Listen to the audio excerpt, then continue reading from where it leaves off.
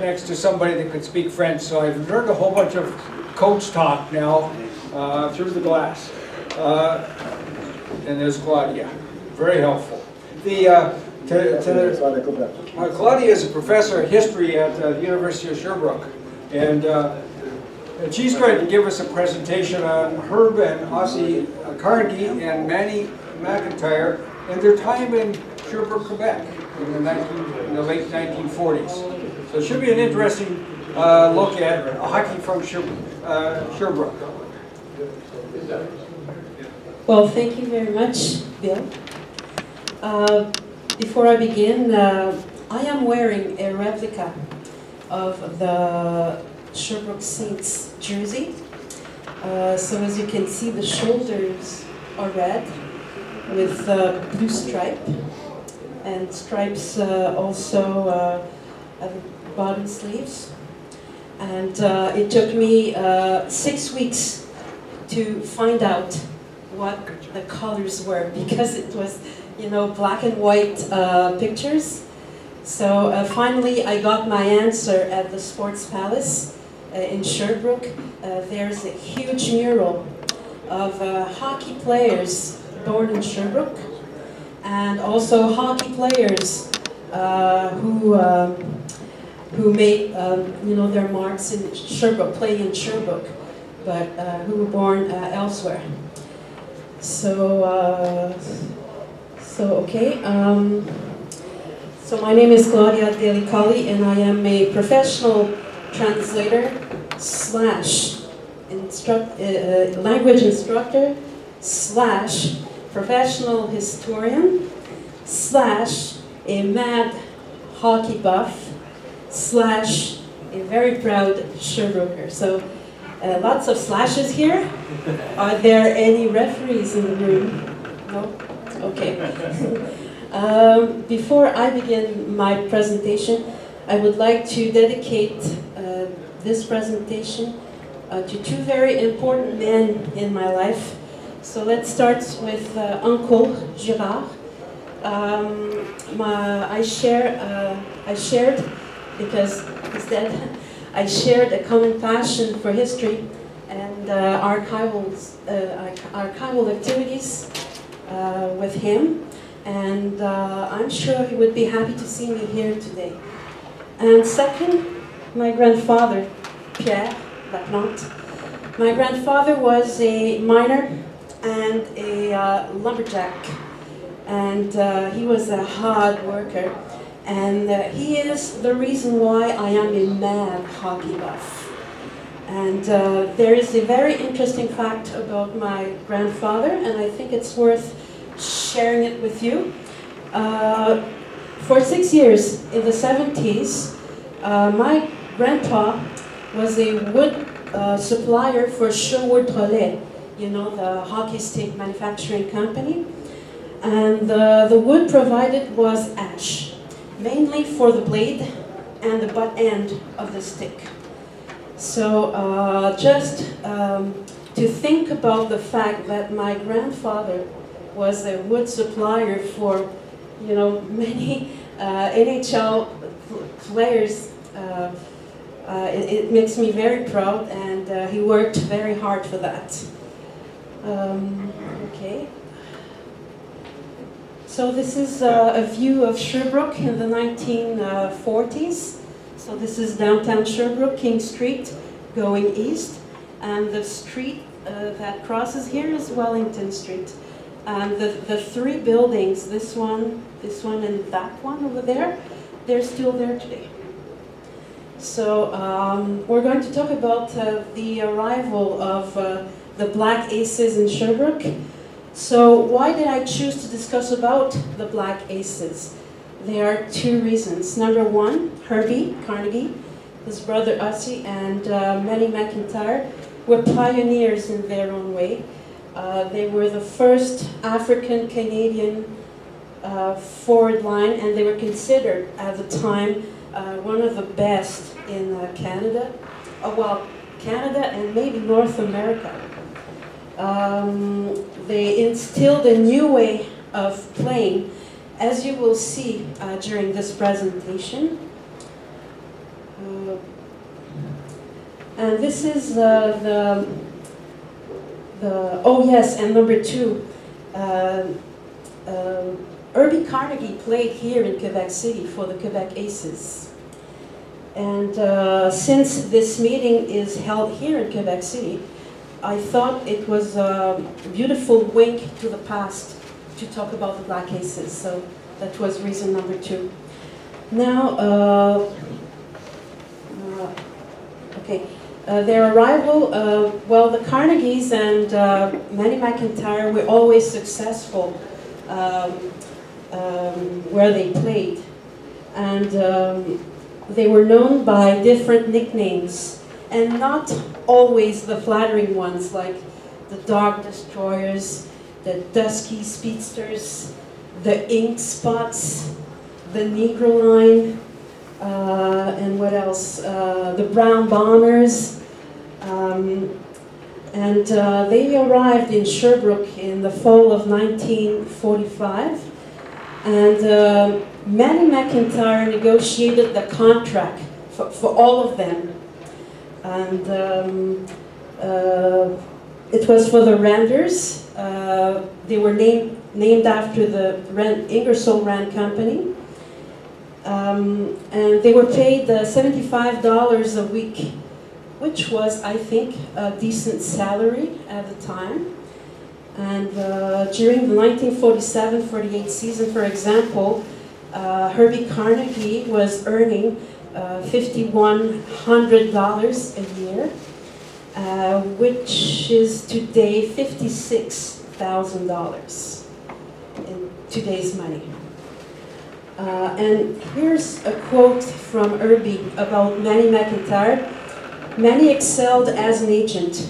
He was as close to a real agent as there was then.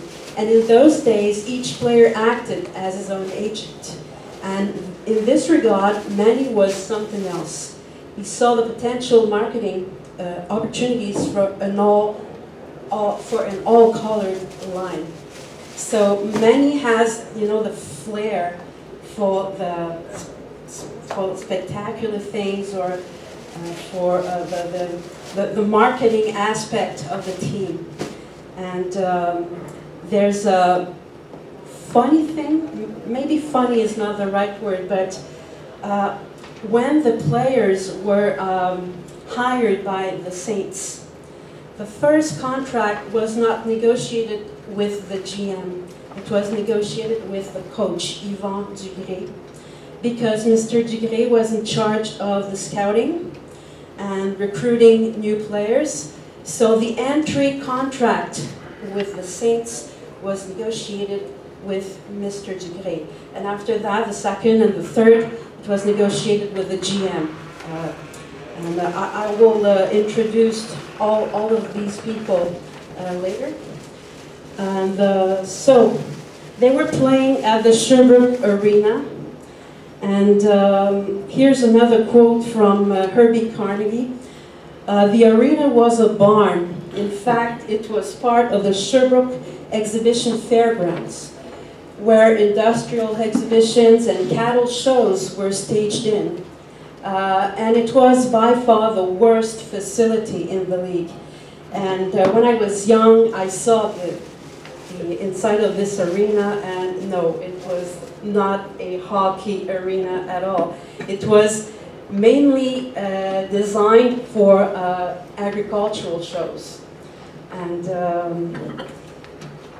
the seating capacity was 2,800 people, but could easily reach 5,000, especially when Victoriaville and Saint-Hyacinthe, playing in the Quebec Provincial Hockey League, were in town.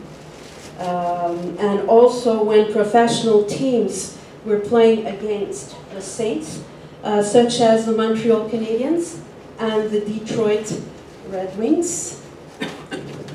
So here's a picture. It was taken on January 20th, 1954. And this is Gilles Dubé from the Saints, born in Sherbrooke, a very skilled player with a very good hockey IQ. And this is Mr. You-Know-Who. You know who he is, right? So, and at the time, the Saints were the farm team of the Detroit Red Wings. And it only lasted a year. And I don't know exactly why, but I think it's because of financial reasons. For the Saints, it was always tough to begin a season because mainly of lack of funds. It was really hard to recruit new players and to offer them a decent salary. And also there was an issue with taxes with the Canadian Hockey League, I think, because they had to give a percentage to the league and to the Canadian Association, and it was really tough for them to organize a year because they couldn't afford to think in advance. So the Black Aces were a major attraction in the Quebec Provincial League, and Jean Béliveau said when he was 13 or 14 years old and still living in Victoriaville that the Saints and the Black Aces in particular were drawing huge crowds at the local arena, and it was sold out everywhere they went, even in Cornwall, because there was a team in Cornwall, the Cougars, if my memory serves me right. It was packed everywhere. There are two reasons for that. The first one, I hate to say that, but it was because they were colored players. And because it was, at the time, it was very unusual for people to see 3 black players playing on the same line. And it was surprising to see 3 black players, playing at all, because they were all white. So, but my opinion is mainly, I would say, their style of play, and they were really good for 3 reasons. Number one, their great chemistry. They played so beautifully together. They knew exactly where they were on the ice.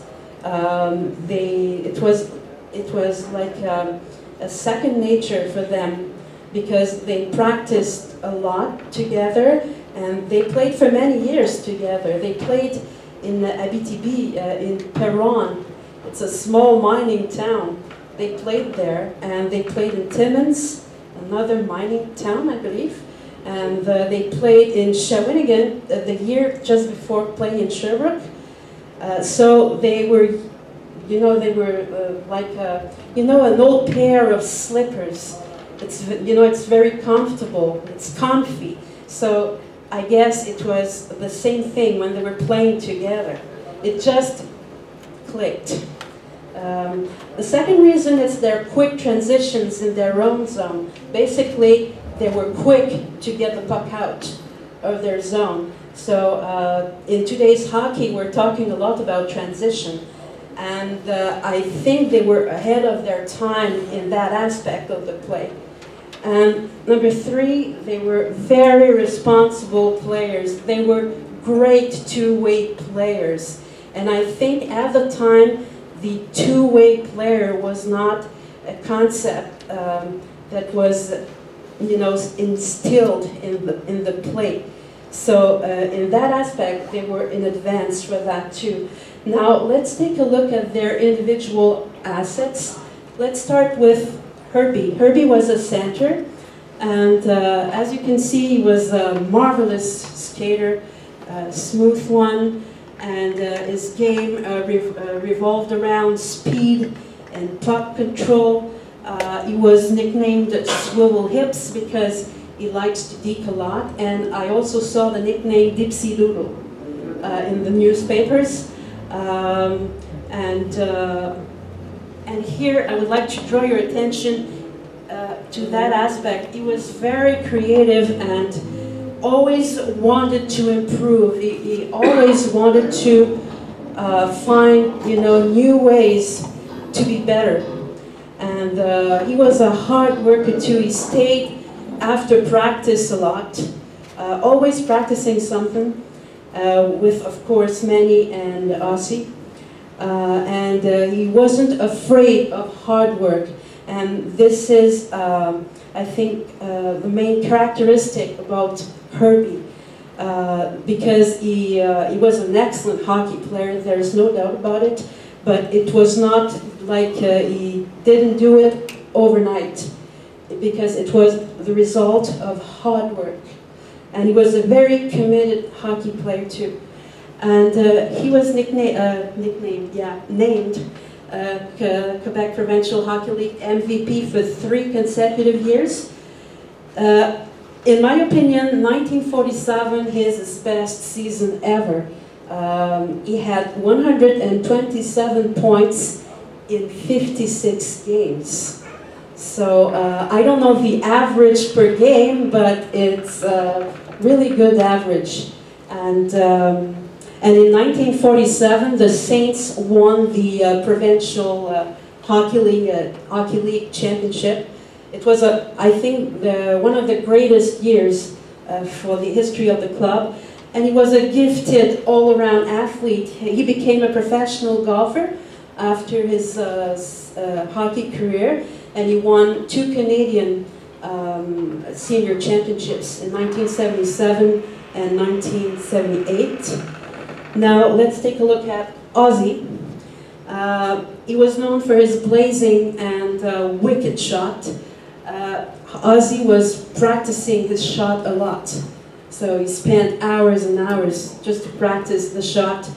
Very tough to play against. He was really strong. Mr. Hanley, my fellow member at the Sherbrooke Historical Society, said that the work colleagues at the Ingersoll Rand Company, they were just in awe because he was lifting big steel beams without any apparent effort. So he was really strong on the ice and off the ice also. He was, according to Mr. Hanley, he was the best back checker of the team. And off the ice, because we talk about a lot about Herbie and Manny, but Ozzy was, you know, the low-profile one. And I think he liked it that way. He was soft-spoken, quiet, but he was a team guy. He participated in all team activities, so, but he didn't talk much. And next it's Manny. Manny was a kind of enforcer, but an enforcer with talent. He was always smiling on the ice, even if the opponent wanted to hit his head off. He was always smiling on and off the ice, because he was a true gentleman off the ice, always smiling, and the fans really liked him. And it was not a good idea to mess with him. And I will tell you the story of a rivalry between him and Arthur Lessard. Arthur Lessard was playing for the Saint-Hyacinthe Gaulois. He was the coach player for the team. And they just hated each other. They despised each other. It reminds me actually of the rivalry between Kenny Reardon and Kyle Gardner. I don't know if you ever heard of this rivalry. It was like, just like that rivalry. And he wasn't afraid to drop the gloves and always stood up for his teammates. But Herbie Carnegie never considered him as a goon or an enforcer, never.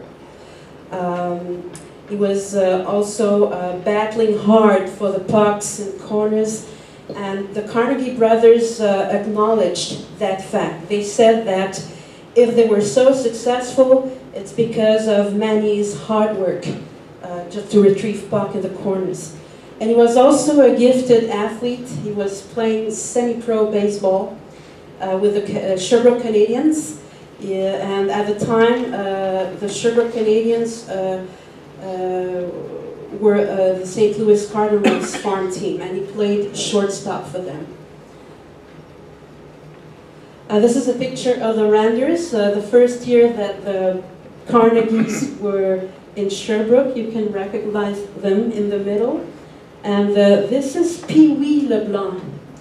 Pee-wee LeBlanc was like 5 foot tall and 135 pounds soaking wet. And he was not a good skater. Mr. Hanley told me that he was not a player, he was rather the mascot of the team. And, but he was very popular among the fans. So this is their first year in Sherbrooke. And now this is the Sherbrooke Saints, 1948-49 edition. And wow, I'm just looking at the picture and they are so talented. It's like, it was a dream team for a coach. Let's start, well, Herbie is here, Manny is in the middle, and Aussie is at the other extremity. Let's start with this guy, Bill Engel. Bill Engel Sr., because his son played in the NHL. And he was a defenseman and very tough to play against. He was a fabulous skater. And number 2, it's Cliff Goupil. I think you've heard of Cliff Goupil. He was playing for the Montreal Canadiens. And very good defenseman too. He was used in power play, and he had a blazing shot. He was really good. Paul Leclerc, a goalie. According to Mr. Hanley, it was the best goalie in the provincial league. And there's number 18, it's Roger Dion. Roger Dion is a police officer. And he was born in Sherbrooke, and really nice guy. And both goalies were playing big in front of their net. So they were pretty difficult to play against. And this is Gilles Dubé. You saw him a little bit earlier. Born in Sherbrooke, he played for the Montreal Canadiens and the Red Wings. This is Ivan Herwin. He played for the Rangers and the Montreal Canadiens. And this guy is known for an infamous picture. He was messing around with the Rocket. I don't know if you've seen that picture. Just Google just Google on Google, yeah. Maurice Pichard and Ivan Irwin, and you'll see the picture. And you'll see the Rockets, look. It was pretty dirty. And pretty gutsy from Irwin to challenge the Rocket. And number 5, it's Tony Demers. He played for the Montreal Canadiens. He played with the Rocket on the same line. Very talented, but unfortunately off the ice, he was something else. He was really wild. He was dealing with drinking issues, and he ended up in jail. Well, it was not rosy off the ice, and this is Marcel Fillon. He played for the Bruins. Kelly Burnett for the New York Rangers. This is Ray Barry and not Marty Barry. I thought it was Marty, but it's Ray Barry, and he also played for the Boston Bruins. And number 4, it's Adjutant Côté. He was born here in Quebec City, but he was not good enough for the Aces, so he came to Sherbrooke, and he had a very successful career. Mr. Hanley told me that Adjutant Côté was the most intelligent hockey player in the provincial league, and one of the most intelligent he has ever seen. The coach is Yvan Dugré. Very good coach. He was the ultimate coach. He was a player's coach. And he was very involved in the Sherbrooke community. And this is Forrest King, the GM, and in the middle it's Dr. Dupuis, the president of the team. And this is a picture of their championship in 1947 with the Horace Boivin Cup. And you can see Aussie is smiling, which was very rare to see. Okay. Just before I enter this part, their legacy, I just wanted to tell you interesting facts. The Carnegies and Manny McIntyre really enjoyed their time in Sherbrooke. They really liked the city. Off and on the ice, they always felt welcomed by the community. And in Sherbrooke it was very particular at the time because French people and English people got along. So it was a rare thing to see, but in Sherbrooke the dynamic is different from anywhere else in Quebec. So Herbie Carnegie said that he also enjoyed the scenery, the greenery, and the hills, because there are lots of hills in Sherbrooke. I don't know if you've ever been in Sherbrooke, but if you want to ride a bike there, good luck, especially if you're not in shape. Then they also liked the tranquility of the city. Okay. Oops. Sorry. There's an interesting thing with Coach Dugré. At the end of practice, they were doing like sprints, you know, back and forth on the ice. And the coach gave $2 for the winner of those sprints. And apparently, Herbie Carnegie was an avid sprinter because he was piling up all these $2. And Mr. Hanley told me that Herbie was the fastest skater of the team and probably the fastest of the provincial league. So I think Herbie really enjoyed those end of practice sprints. And Manny McIntyre was a terrific storyteller. You know, he was he made people laugh, and he was very popular among teammates. A true gentleman off the ice, as I told you earlier.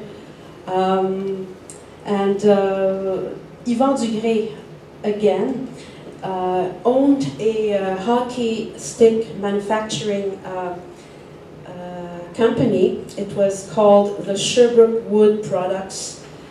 And you know, in the 40s and the 50s, Canadian players were playing with CCM sticks, and the American players were playing with Northland sticks. But in Sherbrooke, they were playing with Hespeler sticks.